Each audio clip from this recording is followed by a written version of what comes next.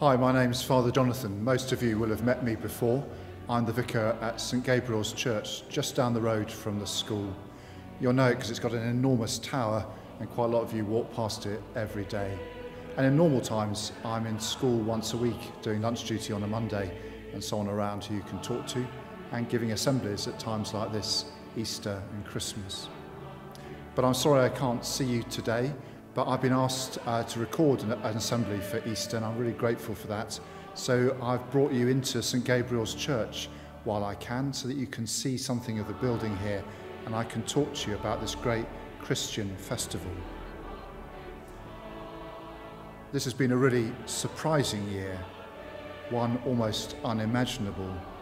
Who would have thought a year ago that most of us would be carrying hand sanitizer around in our pockets?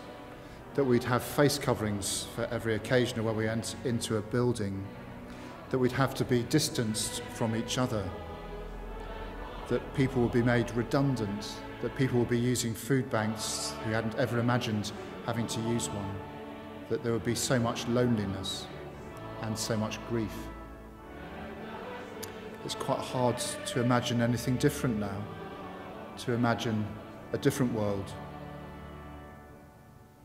When Jesus was alive, he talked about another world which he called the kingdom. He called it the kingdom of God or the kingdom of heaven. And he used to describe it, he used to give these kind of images. And it was a place where the least important people suddenly became the most important, when those people who were forgotten were remembered. It was a place where children were particularly special, even more so than adults. And it's a place he described as where love reigns. But you know, there's only a certain amount of time you can get away with telling people who are powerful that they're not really powerful. And over time, he wound people up who were in charge. And in the end, they put on a mock trial and they executed him like a common criminal. And he was silenced. And the world seemed very dark to his family and his friends, very much like the last year we've had, full of sadness, where it's hard to find any hope, where you wonder if anything that he had said was true. And 3 days after he died, on Sunday, something no one had ever imagined happened. People saw Jesus and he had been raised from the dead. And suddenly all this talk about another world, another kingdom, they wondered if that was true, because he could talk about a world beyond this world, a heaven that he had experienced and come back to tell us about. I want to show you something now in this church that most people never get to experience or to see. It's something really exciting, something that is hidden and concealed.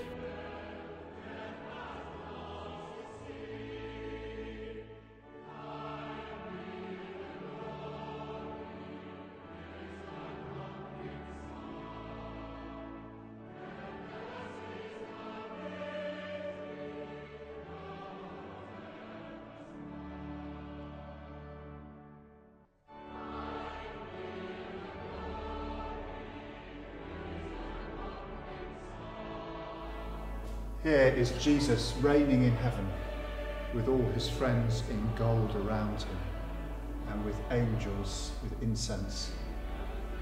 It's just one idea of what heaven might be like.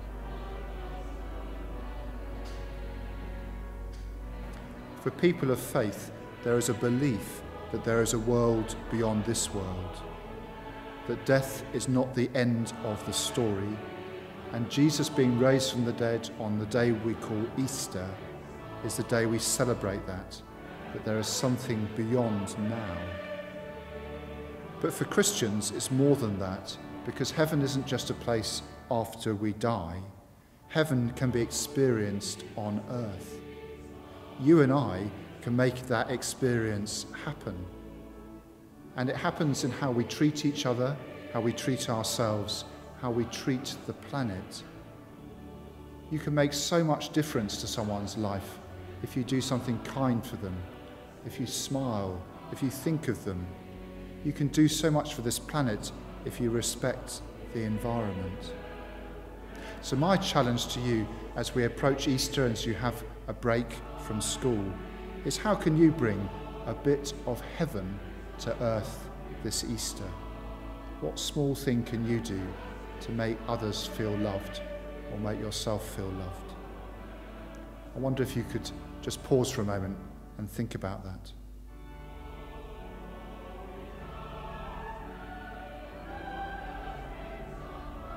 And I'm going to end with a prayer. Thank you, God, for the gift of Easter, for light, new life and hope. Help us to bring heaven closer to earth today and every day. Amen. Whatever your tradition, whatever your faith, I hope you have a wonderful Easter. Have a good break. Say hi to your teachers, and you might say thank you to them for all the commitment they've made to teaching you and being there. And I can't wait to see you, hopefully in school next term. Thank you.